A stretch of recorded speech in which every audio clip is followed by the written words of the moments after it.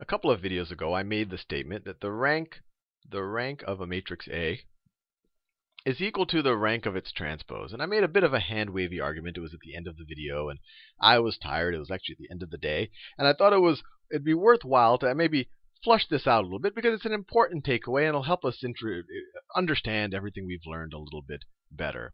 So let's just understand actually I'm going to start with the rank of A transpose. The rank of A transpose. The rank of A transpose is equal to the dimension of the column space of A transpose. That's the definition of the rank.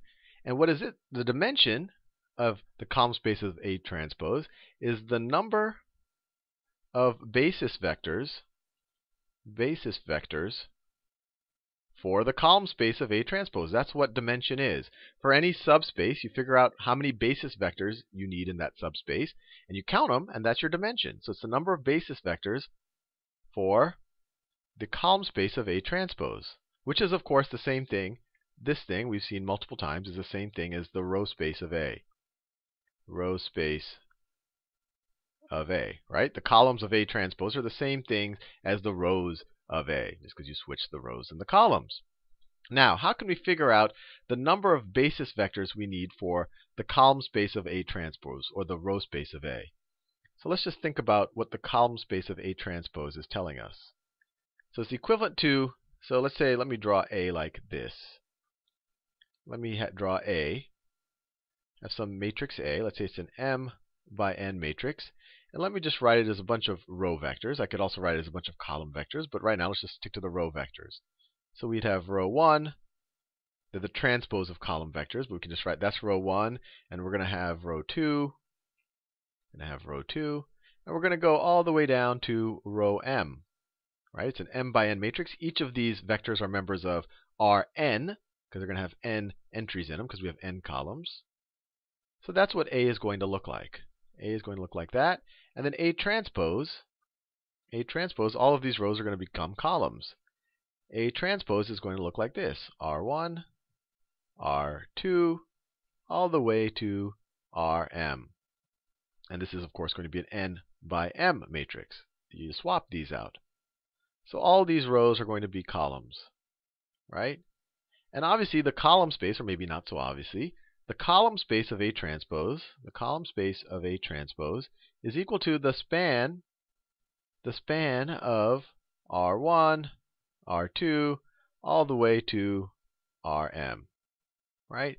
It's equal to the span of these things, or you could call it, it's equal to the span of the rows of A, and that's why it's also called the row space. So this is equal to the span of the rows of A. These two things are equivalent.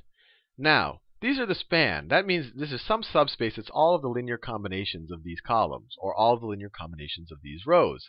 If we want the basis for it, we want to find a minimum set of linearly independent vectors that we could use to construct any of these columns, or that we could use to construct any of these rows right here. Now, what happens when we put A into reduced row echelon form? So let's just, we do a bunch of row operations to put it into reduced row echelon form, right? You do a bunch of row operations, and you'll get something like this. You'll get the reduced row echelon form of A. The reduced row echelon form of A is going to look something like this. You're going to have some pivot rows, some rows that have pivot entries. Let's say that's one of them. And let's say that's one of them. This will all have zeros all the way down. This one will have zeros. Your pivot entry has to be the only non-zero entry in its column, and everything to the left of it also has to be 0. Let's say that this one isn't. These are some non-zero values. These are 0. So we have another pivot entry over here. Everything else is 0. And let's say everything else are non-pivot entries. So you come here and you add a certain number of pivot rows, or a certain number of pivot entries, right?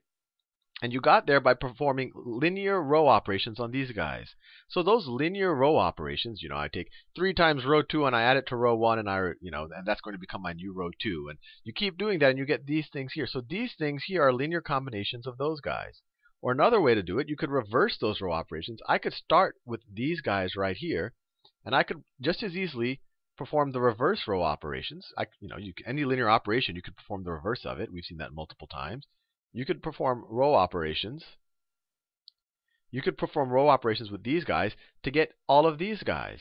Or another way to view it is these vectors here, these row vectors right here, they span all of these row vectors can be represented as linear combinations of your pivot rows right here. Obviously, you're going to have your non-pivot rows are going to be all zeros, and those are useless.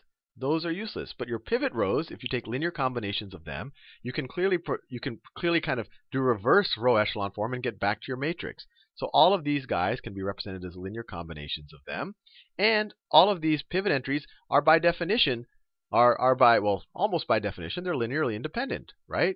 Because I've got a 1 here, no one else has a 1 there, so this guy can definitely not be represented as a linear combination of the other guy. So why am I going through this whole exercise? Well, we started off saying we wanted a basis for the row space.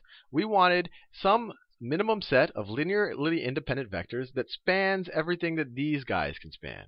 Well, if all of these guys can be represented as linear combinations of these row vectors in reduced row echelon form, or these pivot rows in reduced row echelon form, and these guys are all linearly independent, then they are a reasonable basis. So these pivot rows right here, that's one of them. This is the second one. This is the third one. Maybe they're the only 3. This is just my particular example. That would be a suitable basis for the row space. So let me write this down. The pivot rows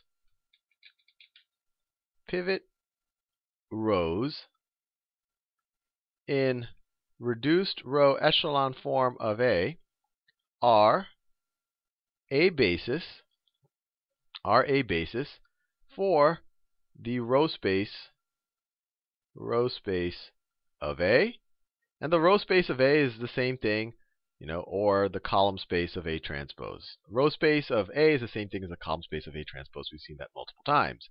Now, so if we want to know the dimension of your column space, well, you just count the number of pivot rows you have. So you just count the number of pivot rows. So the dimension of your row space, which is the same thing as a column space of A transpose, is going to be the number of pivot rows you have in reduced row echelon form. Or, even simpler, the number of pivot entries you have, because every pivot entry has a pivot row. So we can write that the rank of A transpose is equal to the number of pivot entries in reduced row echelon form of A. Right? Because every pivot entry corresponds to a pivot row. Those pivot rows are a suitable basis for the entire row space, because every row can be made with a linear combination of these guys. And since all of these can be, then anything that these guys can construct, these guys can construct. Fair enough. Now, what is the rank of A? This is the rank of A transpose that we've been dealing with so far. The rank of A is equal to the dimension of the column space of A. Or you could say it's the number of vectors in the basis for the column space of A. So if we take that same matrix A that we used above, and we write it as a bunch of column vectors. So C1, C2, all the way to Cn. We have n columns right there. The column space is essentially the subspace that's spanned by all of these characters right here, right? Spanned by each of these column vectors. So the column space of A is equal to the span of C1, C2, all the way to Cn. That's the definition of it. But we want to know the number of basis vectors. And we've seen before, we've done this multiple times, the basis vectors, a suitable basis vectors could be, if you put this into reduced row echelon form, and you have some pivot entries and their corresponding pivot columns, so some pivot entries with their corresponding pivot columns, just like that. Maybe that's like that, and then maybe this one isn't one, and then this one is. So you have a certain number of pivot columns. Let me do them in another color right here. When you put A into reduced row echelon form, we learned that the basis vectors, or the basis columns that form a basis for your column space are the columns that correspond to the pivot columns.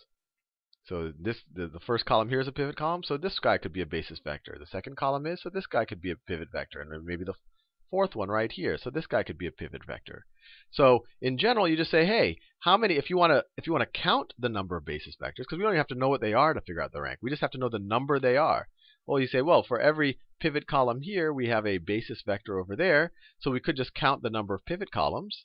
But the number of pivot columns is equivalent to just the number of pivot entries we have, because every pivot entry gets its own column. So we could say that the rank of A is equal to the number of pivot entries in the reduced row echelon form of A.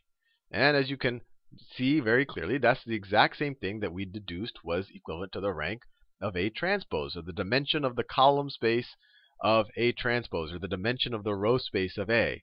So we can now write our conclusion. The rank of A is definitely the same thing as the rank of A